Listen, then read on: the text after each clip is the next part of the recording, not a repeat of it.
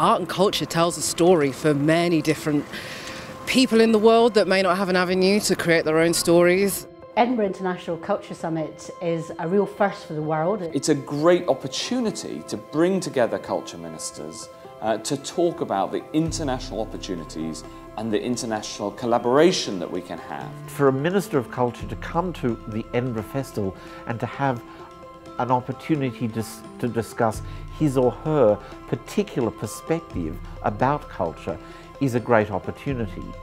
We also want to have other voices in that dialogue. You don't want to really be discussing cultural policy and cultural issues in the absence of artists.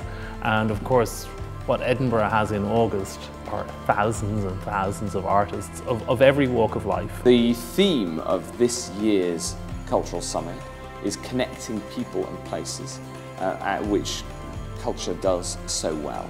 Culture is a really powerful way of reaching out and bridging across those interests and finding ways of connecting people. I would say culture has unparalleled potential in that respect. As politicians, as you can imagine, we have an outward view in the world, a very international outlook, and we want to not just share our ideas but learn from others. This is the home of the Enlightenment.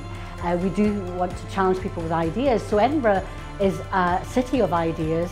Scotland most definitely is, and we like to debate and discuss. So we think that we have a great story to tell, and we have a great context in which to discuss one of the most enduringly powerful connecting elements in humankind.